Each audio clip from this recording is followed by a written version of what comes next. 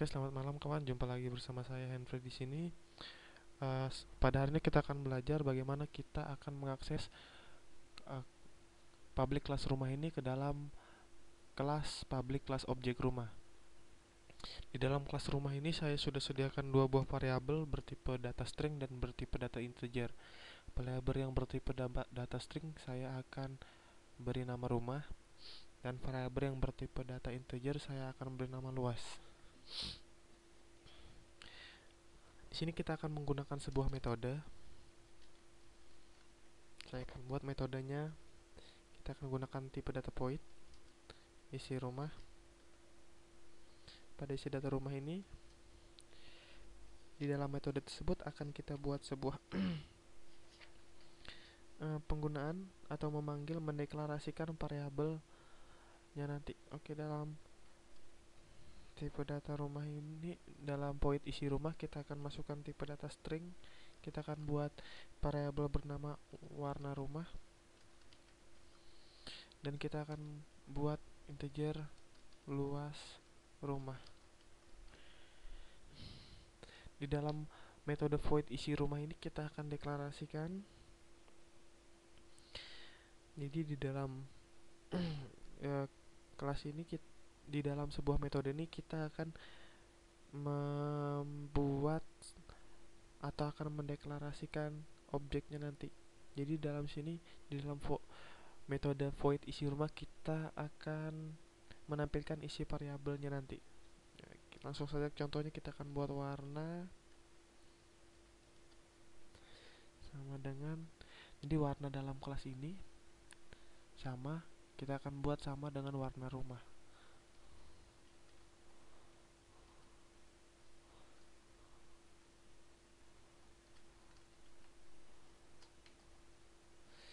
Luas juga kita akan membuat sama dengan luas rumah.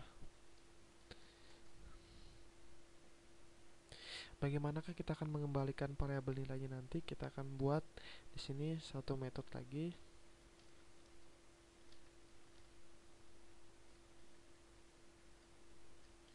Kita akan ambil warna.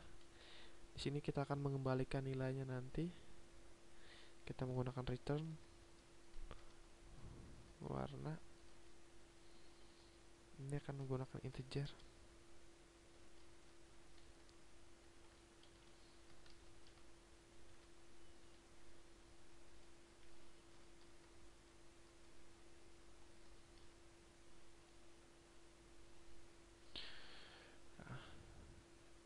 Setelah nilai dari luas dan warna ini dideklarasikan di dalam metode void isi rumah. Nah, untuk mengembalikan nilai di dalam warna dan luas ini, kita gunakan dua buah metode ini, string ambil warna dan integer ambil rumah. Kita akan contohkan di sini. Kita akan buat sebuah objek. Kita ketikkan dulu nama kelasnya rumah. Kita buat objeknya dengan nama objek. Kita buat sama dengan new.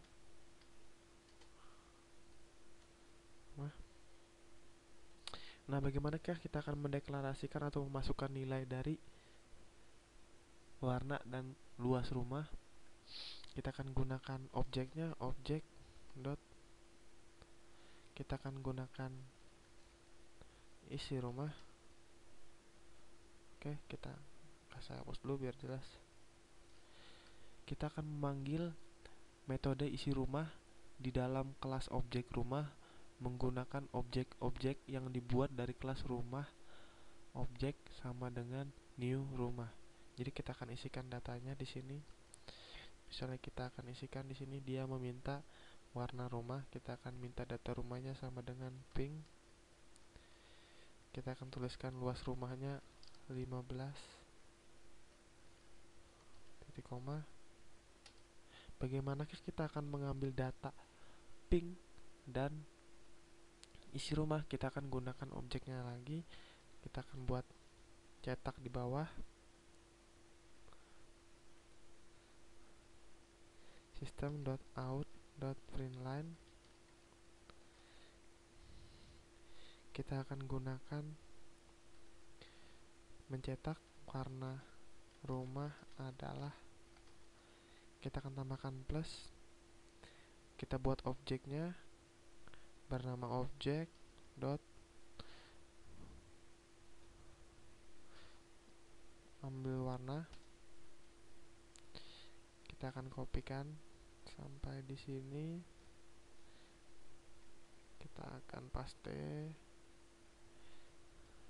titik 2. Kita akan tuliskan luas rumah adalah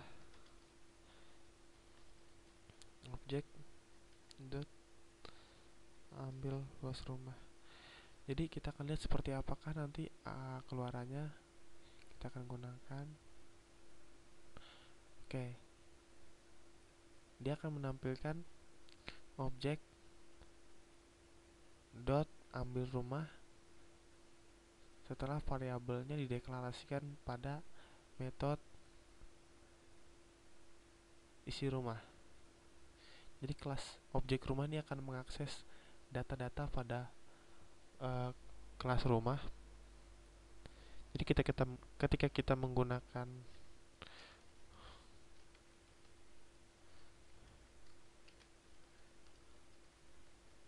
metode yang digunakan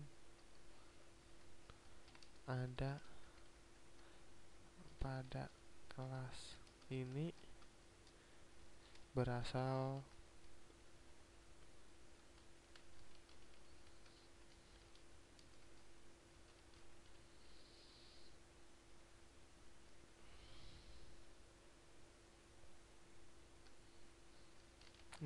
bagaimana jika kita ingin memasukkan rumah warna hitam dengan luas yang kita inginkan? Kita buat lagi sebuah objek. Misalnya kita buat di sini sebuah objek baru, rumah data huruf kecil saja, sama dengan new rumah.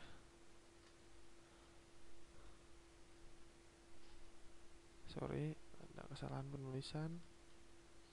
Ini harusnya huruf besar. Kita akan gunakan data dot isi rumah. Kita akan masukkan warna hitam, seram sekali, dengan luas rumah ini 20. Kemudian kita akan cetak. Kita copy pastekan saja.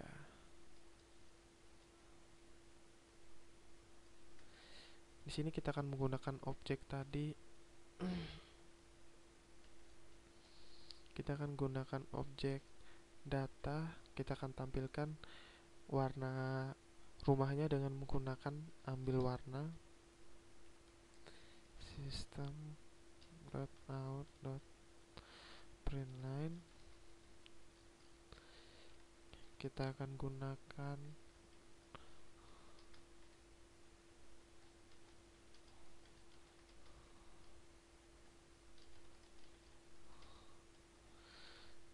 objek data, dan kita akan mengakses warna rumahnya dengan ambil warna kita akan mengakses luas rumahnya dengan ambil luas rumah.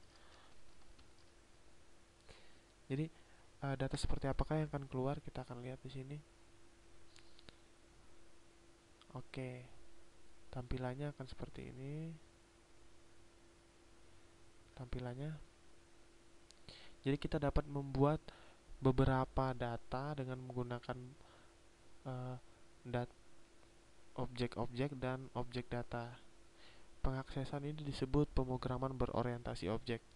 Jadi kita dapat mengakses kelas rumah warna tanpa harus membuat public string pointment di bawah di sini, public static.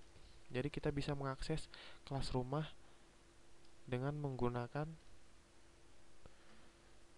kelas yang lain, seperti di contoh yang saya buat. Oke, terima kasih telah melihat tutorial saja. Sampai jumpa lagi, tetaplah kreatif. Semoga harimu menyenangkan.